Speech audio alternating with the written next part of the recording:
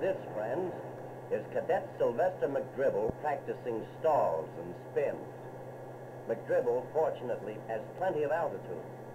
That, at least, is according to Hoyle. But see those clouds down there? Clouds mean nothing to McDribble. And so far as any trainers, transports, mountain peaks, or what have you, that might be under the clouds, those are furthest from Mac's thought.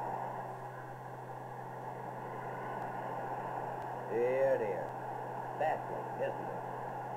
But look what's under the clouds, all unaware of what's spinning above them.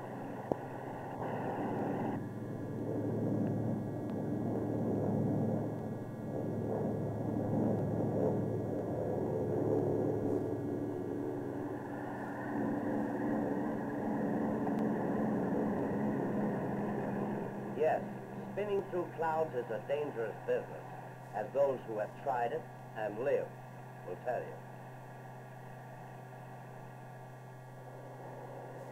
But for the ungarbled word on stall and spin recovery, suppose we listen in on Flight Instructor Taylor and his student Pete.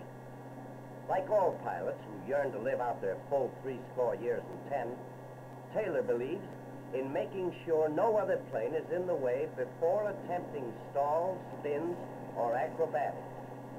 The simplest way to do this is to take a good look at the practice area ahead while climbing out into it. Gentle S-turns make it possible to see the entire area.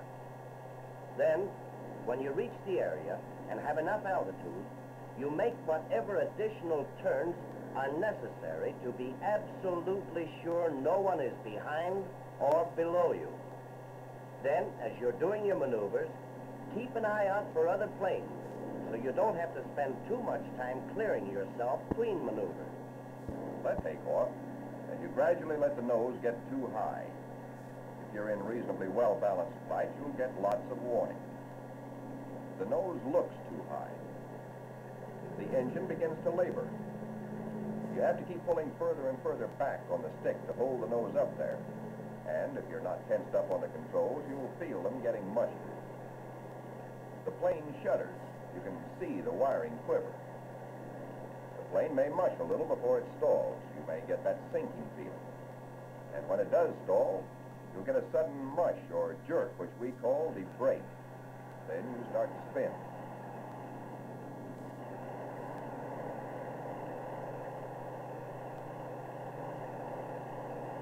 And if when you feel that brake, you react instantly, pushing the nose away from you and easing on full throttle, you can still avoid a spin.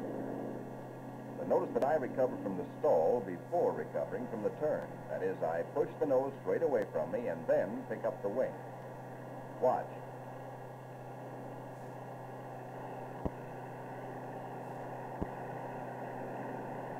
That was a slow-speed stall. The turn, we will not let the nose get too high, but we'll make the turn steeper than a climbing turn should be. As we steepen the turn, you can feel some increase in apparent weight. Also, you'll notice that we're exerting quite a lot of back pressure on the stick. And the plane may vibrate if we approach the stalling angle slowly enough. Now, watch for the brake. We push the nose away from us, apply full throttle, and then pick up the wing. Now I want you to take over and make a level turn to the right. You have it. Now steepen up your turn and deliberately skid it by adding too much inside rudder. Make the turn steeper and steeper until the plane stalls. And when it stalls, notice that it will spin to the inside of the turn, that is, in the direction of too much rudder.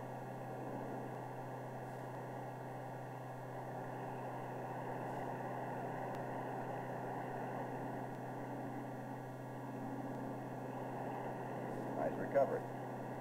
Now make another turn to the right, but slip it. That is, deliberately use too much outside rudder. Again, make the turn steeper and steeper. And notice that when the plane stalls, it will start to spin to the outside, to the left, in the direction of excess rudder.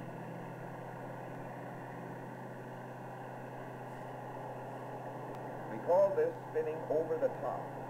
In any stall, except when you're inverted, Get the habit of instinctively pushing the nose straight away from you and smoothly adding full throttle. In stalls close to the ground, the natural tendency is to want to pull the nose up.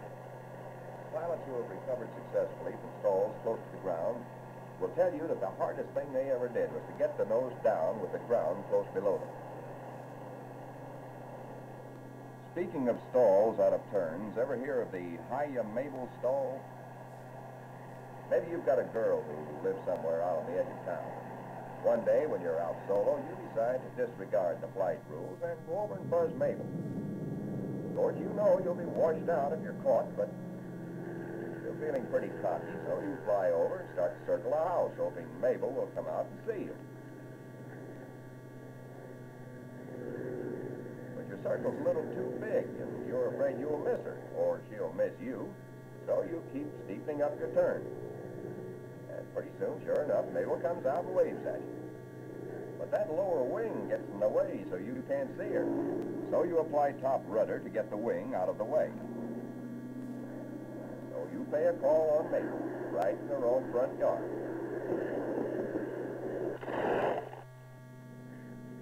Pilots sometimes spin in while flying pylons for the same reason. They concentrate on the pylons to the exclusion of everything else. They lose all consciousness of what the plane is doing. They let their bank get too steep, or they skid or slip without realizing it, and they stall.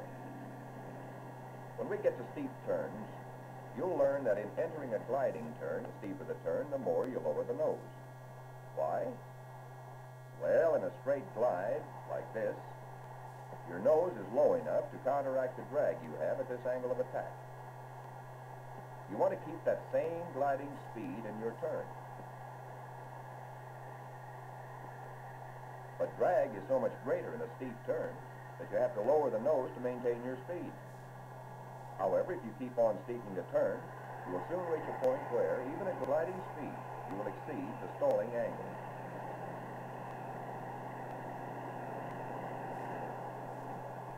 Just how steep you can make a gliding turn without stalling is something only practice and experience can teach you. Practice at high altitudes in which you train yourself to recognize by the sight, sound, and feel of the airplane just how close you are to the stall. Planes do not stall themselves. They are stalled by the pilot. And, except in the inverted attitude, they stall because the pilot pulls the nose toward himself, either too fast or too much. The exact timing of the two actions, pushing the nose away from you and picking up the wing to relieve the stall, is something you can learn only through practice.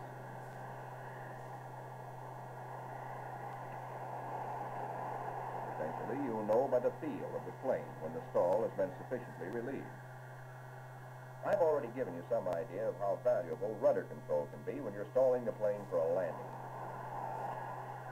As we approach this stall, notice that even after the ailerons are completely ineffective, we can still control the wings with the rudders. We're close to the stall now, and the ailerons have almost no effect. But after the plane is completely stalled and starts to fall off on a wing, full opposite rudder will pick up the down wing. As the plane starts to fall off the other way, we apply rudder on the other side. Again, the low wing comes up. We're in a stalled condition and losing altitude fast, but we're keeping the plane from spinning by continually picking up the low wing with rudder. This maneuver is called the falling leap. Later on in the course, you'll learn to do it. But in the meantime, it demonstrates a very practical procedure which may save you from ground loop. Sometimes, as you come in for a landing, a wing will drop. You've got to get that wing up or ground loop. Apply quick rudder and the low wing will come up nicely, allowing you to make a normal landing. That procedure is important to know now, but it'll be a lot more important when you get into heavier aircraft later on. So get used to picking up the low wing with rudder when you're close to the stalled condition. Don't attempt to use aileron. That will only aggravate the condition. No matter how familiar you are with stall recovery, there's always a chance that you'll get into a spin. So the technique for spin recovery should be just as instinctive and automatic as stall recovery. Now I'm going to do a spin to the left. Is your seatbelt tight? Okay. We start with a wing level stall. As the plane slows down, we ease the nose up to the 3-point attitude, and just before it stalls, we apply full rudder in the direction we want to spin. In the spin, you're stalled, but you're also rotating. You must stop rotation by using full opposite rudder, and relieve the stall by getting the nose away from you with a positive forward motion of the stick. The instant rotation stops, neutralize your rudders. Then, as you feel the airplane regain its lift, ease out of the dive. To recover from an accidental spin, you first have to know which way you're rotating. And remember this, the only thing that matters is the way the plane is turning in relation to you. If your nose is turning around to the right, apply full, hard left rudder, and push the nose away from you. If the nose is turning around to your left, apply full, hard right rudder, then push the nose away from you. The instant rotation stops, neutralize your rudder. Then, as you feel the airplane regain its lift, ease out of the dive. Your pull-out from the dive following the spin must be properly timed. If you pull out too soon or too abruptly, you will stall again. A stall such as this following a spin is called a progressive stall. It's the stall progressing out of a spin recovery. Another common mistake in spin recovery is failure to neutralize the rudders at the instant rotation stops. This puts you into a skid or slip. Watch. Now, if you combine these two errors, that is, if you pull out too sharply and don't neutralize the rudders soon enough, you're stalled in unbalanced flight, so you're sure to whip off into another spin. And this time, the plane will spin faster and wrap up tighter. The second spin is called a progressive spin because one spin progresses out of the other. But the opposite extreme of pulling out of the dive too soon is waiting too long to pull out. When you do this, you lose a lot of altitude and build up excess speed. So your pull-out has to be more gradual, and you lose still more altitude. You want to get out of your dive as quickly as possible without stalling again. Just how quick that is, only the feel of the airplane can tell you. And you learn to judge this by plenty of stall and spin practice at high altitude. You may get the idea that the yellow peril doesn't spin easily, and if you show reasonable judgment, it doesn't. You can stall it in balanced flight, and oftentimes you'll merely experience a dropping of the nose. Because the yellow peril was designed for the stability and safety primary students need in an aeroplane. But soon you'll be flying advanced trainers, and later service or combat type aircraft.